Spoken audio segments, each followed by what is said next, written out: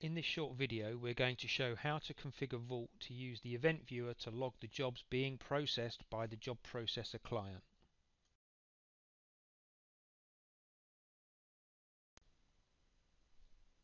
Firstly, let's check in a small inventor drawing and part file and send the DWF create tasks to the jobs server to verify that the job processor is working correctly and that the jobs are not already being tracked in event viewer. Let's check as well that the job processor is processing the DWF create task by pausing and starting it. There they are.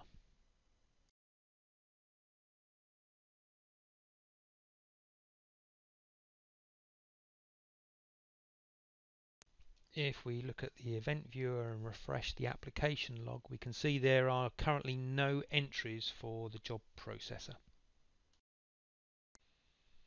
This confirms that the job processor DWF create tasks are running correctly and are not currently being tracked in the event viewer.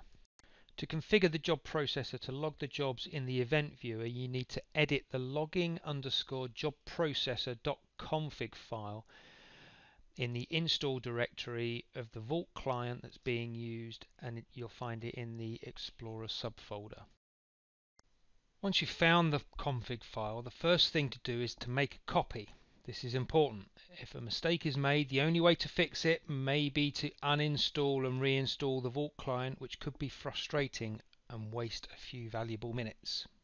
The next thing to do is to edit the logging_jobprocessor config file in Notepad or another text editor like Notepad++.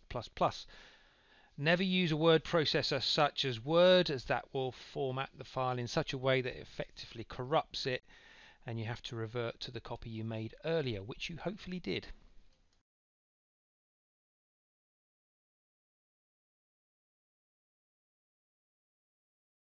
Once the file is open in your text editor, search for the term Event Log Listener.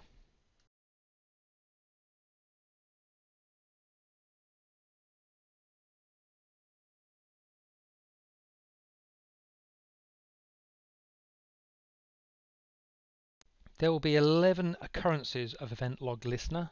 Ignore the first one, as this is simply calling out later entries in the config file.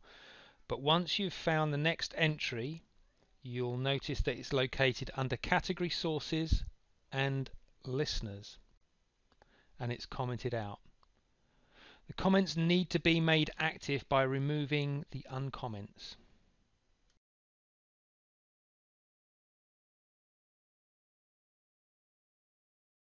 You can do this very simply in Notepad++ by using the replace function and selecting the complete phrase. Copy that into both the find what and replace with fields, then click replace. You could click replace all, but it's good to see what's happening, so I prefer to just click on replace and do it one by one.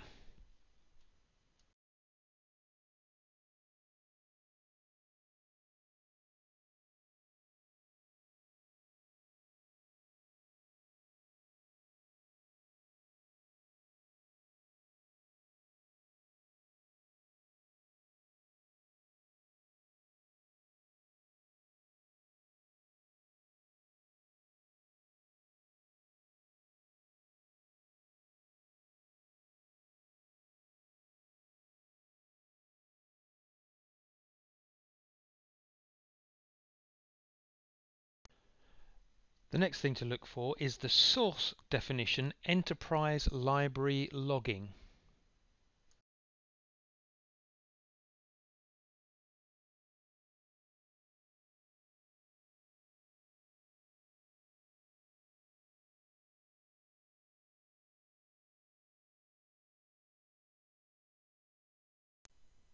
Changing the source value will define what text is presented in the event viewer in the source column, which of course can then be filtered upon.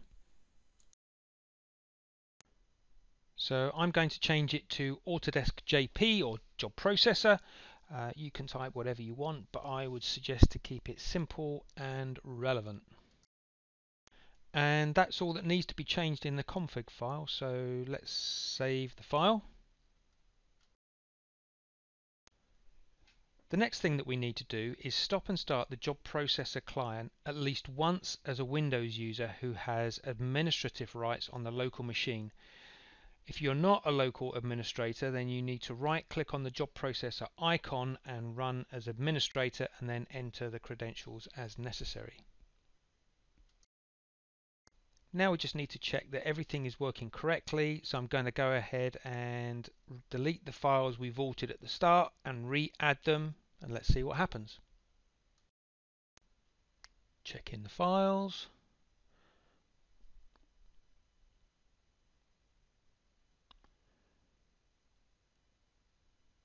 There they go.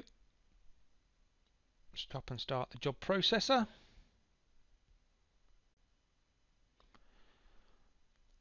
There they are.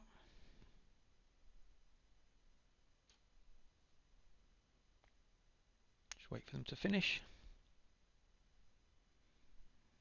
And now you can see that the job processor events are being captured correctly in the event viewer.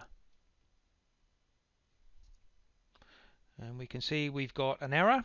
Let's have a look at that. Oh, it looks like I forgot to configure the default inventor project file.